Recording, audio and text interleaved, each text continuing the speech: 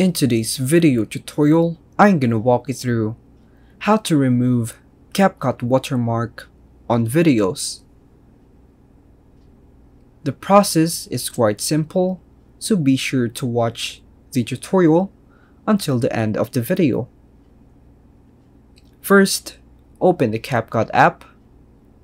Once opened, locate and tap on the gear icon situated in the top right corner. From there, disable the Add Default Ending option by untoggling it.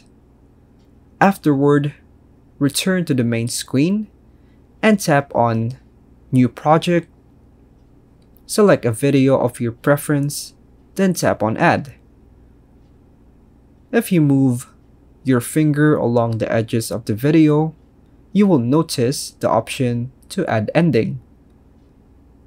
This indicates that the Capcut watermark has been successfully removed.